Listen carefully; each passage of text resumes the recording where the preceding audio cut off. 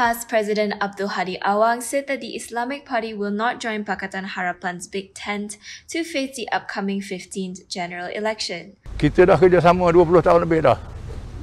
Cukuplah masa tu. Ya. He added that the party will continue to strengthen its current cooperation with Perikatan Nasional and the present government. On April 18th, PAS had said that they would reject any proposal to work with opposition parties in the next general elections, especially from Pakatan Harapan. PAS Secretary General Taqiyuddin Hassan had said this in a statement following calls for all parties outside of BN to work together. Earlier this week, Amanah Deputy President Salahuddin Ayub has called on Pakatan Harapan leaders to be open to discussions with all opposition parties under the Big Tent concept for GE15. This included PAS and Bersatu.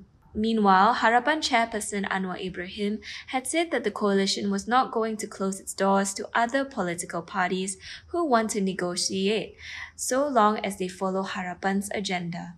However, he said the priority now is to strengthen Pakatan Harapan.